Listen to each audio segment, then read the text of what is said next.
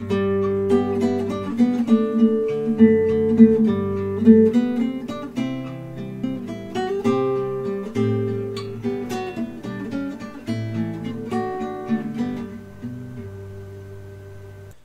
to this presentation on Moneyball Data Analytics.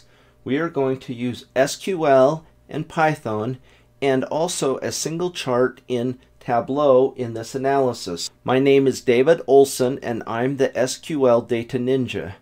I have a book coming out this fall that will be a college textbook called the SQL Data Ninja, a problem-solving approach. In this presentation, we are going to chronicle the Oakland A's usage of advanced metrics in order to evaluate players to see who gets a contract. This approach was chronicled in a book and a movie called Moneyball.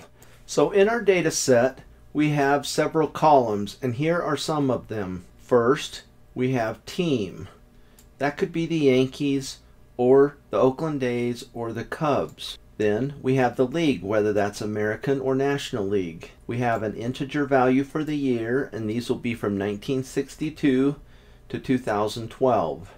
We have runs scored in the season, runs allowed for the season, how many games a team won for the season, an on-base percentage, slugging percentage, batting average, yes or no whether they made the playoffs, so it's a 0 if they did not make the playoffs and a 1 if they did make the playoffs. And we have opponents on base percentage and opponents slugging percentage. The end game here is we want to find out which factors have the highest correlation with winning, whether that's batting average or slugging percentage or something else. We are going to store our data in an SQL table called Moneyball. So this is the DDL for that Moneyball table.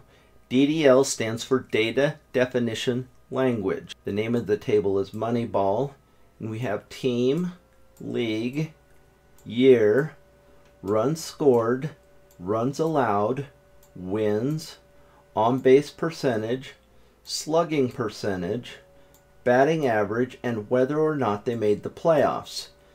These two attributes are not given in the previous slide for a definition, but they represent the rank of the team during the regular season and the rank of the team during the playoff. G stands for games, and for a typical baseball team, that's 162 games. Here is the opponent's on-base percentage and the opponent's slugging percentage. And here is the sample data to see what it looks like. Now we don't have all the columns here, but we do see that we have a team, a year, runs scored, runs allowed, wins, and on-base percentage. Really what we want to do is to see what the most important measures are to predict wins so that teams can be successful in the regular season and in the playoffs. Our first SQL query is just going to give us the first year for which we have data. That turns out to be 1962, and the last year for which we have data. That's 2012. So we did min year as first year, max year as last year. Let's execute the query then in SQL Server. I will run this query, and notice it quickly pops up with the first year and the last year for which we have data. Our next query will be calculating some basic aggregates, and those aggregates are average, sum, max, min, count. So each row of data represents a team for a year. So the average runs scored would be the average of all the rows, so it's the average number of runs a team scored in a year. Sum is a total of all the runs scored for all the years. Max is the team that scored the most runs in 1 year. Min is the team that scored the fewest runs in a year. And count is going to be the number of non-null entries for runs scored, which typically is the same thing as the total number of rows in the database. This is what the results look like from the basic aggregates query. So there's 715 runs scored average in a season. There's better than 880,000 total runs scored. The most runs ever scored in a season by a team is 1,009. The fewest runs ever scored in a season is 463. And the total number of entries, meaning rows of data, is 1,232. That is the number of non-null values. So we have 1,232 rows of data in this data set. Let's run that query in SQL Server. So I highlight it, I execute it, and I see the average runs scored is 715 per season per team, 880,981. A team scored 1,009 runs one season. The fewest runs scored were 463, and there are 1,232 entries in our data set. This query is going to find which team scored the most runs and list it for the given year.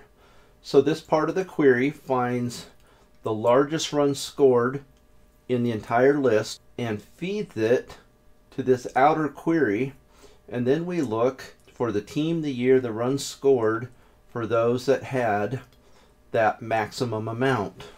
Let's run this query in SQL Server to see that we get the same results.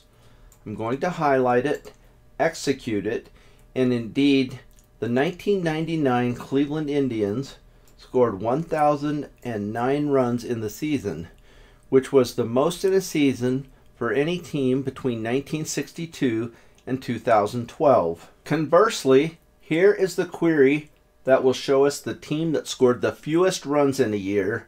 Nobody wants to be on this list, but it turns out it was the Chicago White Sox in 1968, scoring a mere 463 runs. So the query is very similar to the last one. Instead of a max, we're looking to select the smallest runs scored in the inner query. We feed that value to the outer query and then list the team, year, runs scored, and gave it an alias. Let's run this query in SQL Server and make sure that we indeed get the 1968 White Sox. So we run the query, here it is, Chicago White Sox 1968, a mere 463 runs. This is a rather hard luck query, and that is going to be who scored the most runs and did not make the playoffs. So we, in the inner query, look at max runs scored from Moneyball where playoffs equal to 0. And we have to put that where condition in both sides here in order to get teams that didn't make the playoffs. So we get the most runs scored, no playoffs, feed it to the outer query, and I did it that way so that I could list the team, the year, and the runs scored. Turns out the answer is the 1996 Seattle Mariners scoring 993 runs and not making the playoffs. Once again, let's run this query and confirm that we get the right answer. And again, it was 1996 Seattle Mariners scoring 993 runs and not making the playoffs. This is the opposite of a hard luck story, and they are a very lucky team. This one is which team scored the fewest run and made the playoffs. Interestingly, this 1968 was the same as the team that scored the fewest runs. And it turns out that that was a very low run scoring year.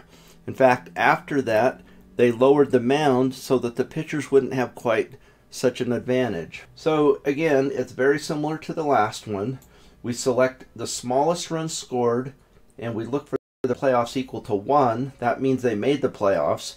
We feed that minimum value to the outer query where again we look for the playoffs equal to 1, so they made it, and the runs scored is equal to what was fed to us from this subquery. Then I list the team, the year, and the runs scored. Let's run this in SQL Server and notice that we did get the results that we wanted to see the team that scored the least runs and still made the playoffs. We've done a few SQL queries, and now it's time to transition to Python. Python is a programming language which has a multitude of facilities for analyzing data. We are going to do our data a cool way in Python, and that is we're connecting Python to SQL Server. So we're going to import a library, PyODBC, in order to make a connection and get the data from our database. And I chose to have some variables here. Server is equal to my IP address. Database is equal to Moneyball. I'm the system administrator, and there's my password. Now I'm using this right here, a PyODBC connect, and this is my connection string from here to here. And you see plus server here. Well, this is the variable that I declared here. So this connection here just looks a lot cleaner. Then in this case, I declared a cursor, and on the cursor execute is where I put my SQL query right here. Then I'm going to display it right here. So here is a variation of the previous slide, but I wanted to show using a method not including cursors. So I have imported the pandas library and I called it PD. I've imported the facility to connect to SQL Server, which is PyODBC, and I've imported Seaborn here, and that is going to give me some visual capabilities as I put out some charts and graphs. So instead of a cursor, I have my connection is equal to PyODBC connect, and then I have my SQL query variable is using read SQL query. So here's the query inside, select league, year, run scored, runs allowed, and so forth. And then I put a data frame houses the results of the entire SQL query. I also added something to my data frame, and I added RD, and that's going to be a calculation, run differential. So my run scored minus my runs allowed is my run differential, and then I print it. Here we are then in Jupyter Notebooks writing our Python code. Here is the code. I haven't displayed the upper portion of the code because it includes my password and the IP address, so you can see why I didn't display it. I run it, and here is the output. Here are the early columns, and here are the last 5 columns, and so it sort of wraps around, and it shows me the first 5 rows and then the last 5 rows. Remember, this RD is a calculated column, which is really cool that I could derive it from other columns. So this is that same output here, and I just want to call attention to this run differential again. Clearly you'd like a large positive number there, which would mean that a given team outscored its opponents. And so what we did with that query was we connected to SQL Server and brought in the data into Python, and here we're just listing it out. This next routine in Python is going to create a 2D scatter plot. We are using the Seaborn library, which is in the matplotlib library. This first line, we're just defining a color palette, and you'll see the garish colors that I have chosen. Then we set the color palette here for our plot, and here's where we define our x-axis, our y-axis. So x is wins, y is runs scored, and we're going to have different colors for teams that did or didn't make the playoffs. So here is the actual chart that yielded from that code, and it's fascinating. Here's our 6 colors that I've defined in the palette just to show. And the blue dots represent teams that did not make the playoffs, whereas the red dots represent the teams that did make the playoffs. Now again, here on the x-axis is wins, here is runs scored. So we find out that 99 wins is magic, because only 3 times has a team won more than 99 games and still not made the playoffs. So it's all but guaranteed that if you can get to 99, you're going to make the playoffs. And there are rare instances like this one here, where a team won a relatively small number of games and scored a relatively small number of runs, but still made the playoffs. So here is our code in Python, and we will run it. Here we see the output of the data. There is the colors that I chose. Again, the runs scored are here on the y-axis, and the wins are on the x-axis. And we see the red dots over here closer to 99 or 100 wins. Here is our next Python routine, which will generate a standard XY scatter plot. On our x-axis, right here, we will have run differential. That's right here. On our y-axis, we're going to have wins. And so we define this to make a nice pretty XY scatter plot. Here is the output, and we notice that as a team has a more and more positive run differential, that the number of wins that that team has goes up. So we see a nice sloping line right here. Our next iteration of code here is going to be deceptive because it looks so short and easy, and yet it's going to generate 4 different Python pair plots. Now here is run differential and here is win, and we're going to see some correlations here. So here's the output, and again notice here run differential is on the y-axis and here wins is on the y-axis. So we have run differential here on the x. Here it's run differential is here and wins right here. Again, just as a reminder, blue means we didn't make the playoffs, red means we did. And so we get a variety of ways of seeing that output. So here's that code in Python, and I will run it, and then I will scroll up to see my XY scatter plot. And I see the 4 variations right here. Our next Python routine is going to output a Pearson correlation coefficient, which measures the strength of a linear relationship between 2 data samples. So it's not going to say causation or indicate what's an independent or dependent variable, but it will show the strength of the relationship. Here is the code that does that. Now this is a variable right here, core check, that we defined earlier here. And that's going to be a data frame that includes run difference, wins, and playoffs. And then we're going to apply this Pearson correlation coefficient. Here is the output.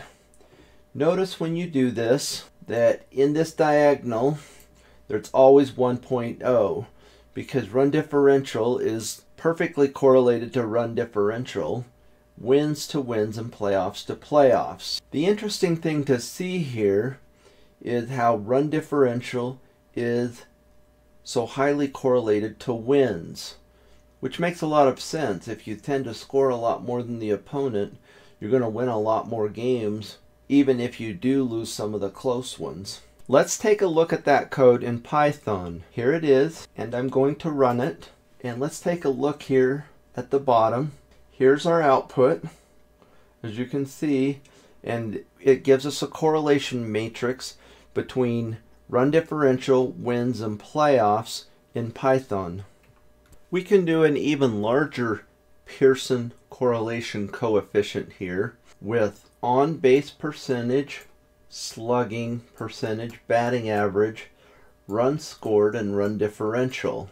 Now, we noted that run differential was highly correlated to wins, and run scored is correlated to run differential, but obviously good pitching and good defense is also very important. So the Oakland A's looked and noted that everybody had always considered batting average really important for runs scored, but it turned out that batting average was valued too much, and on-base percentage and slugging percentage were undervalued. So here's the correlation matrix, and what we really wanted to see is get that part of runs scored to the highest correlation.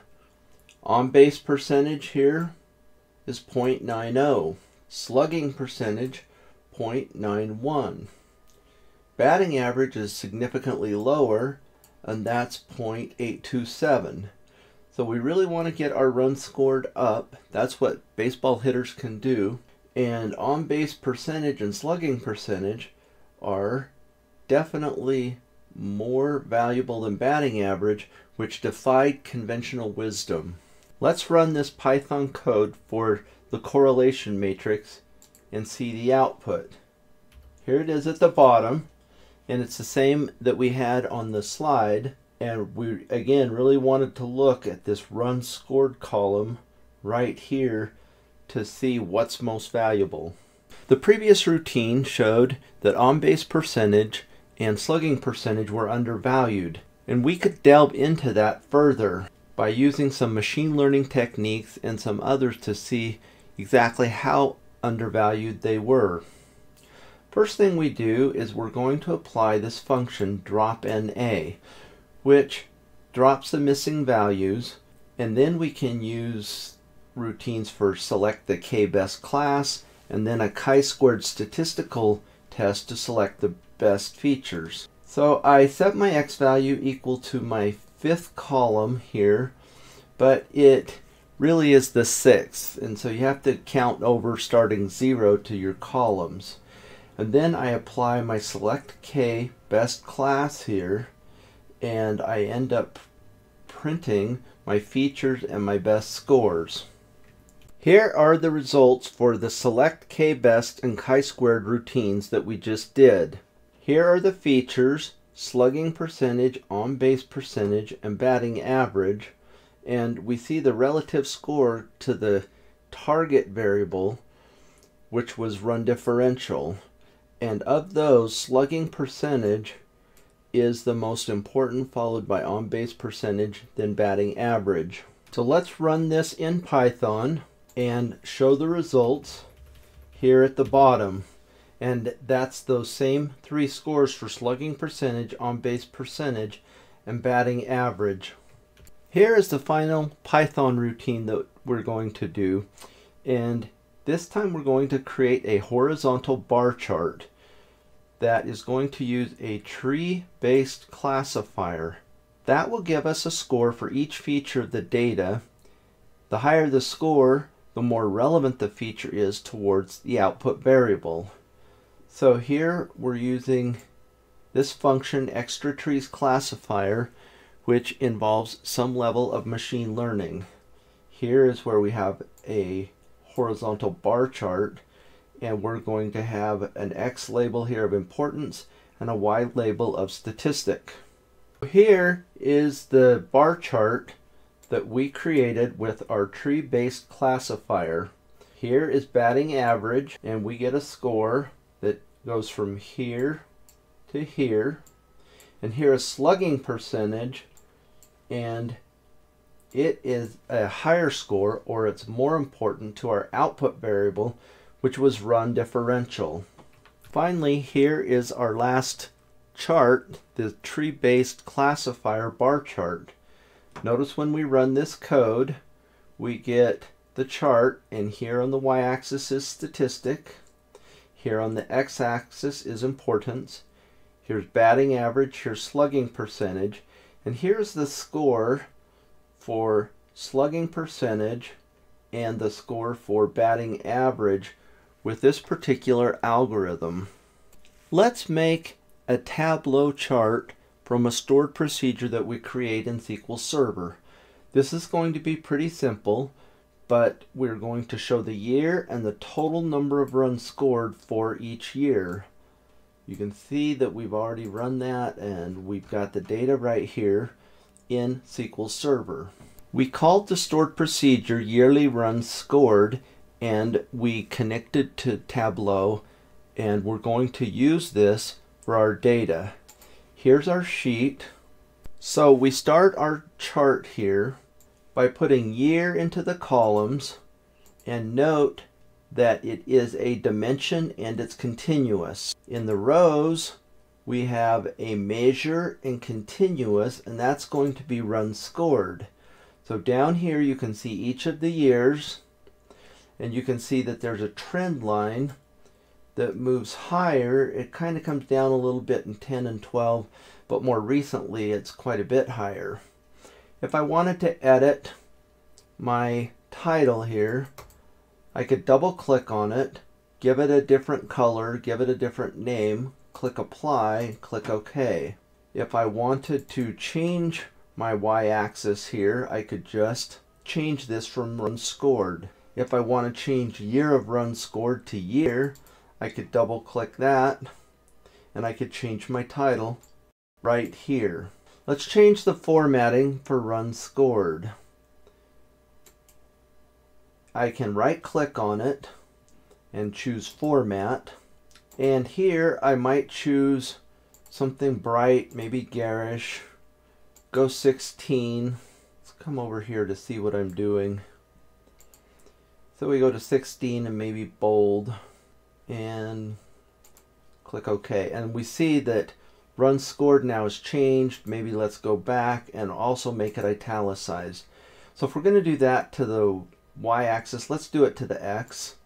So we'll right click and we choose format, and let's try to be the same on this one. So we'll go to pink, we'll go to 14, and we'll make it bold and italics. Okay, and so there we've edited some labels and we brought our data in. It's a very simple chart, but it's kind of cool to see how this trend line goes of the runs scored by year. That's our Moneyball presentation, and it was really fun because we used SQL Server, we used and featured a lot of Python, and we also did a simple chart in Tableau. This mirrors what happens in the real world when people use several different tools to complete their data analytics project. If you like this video, please subscribe to my channel and have fun doing your data analytics.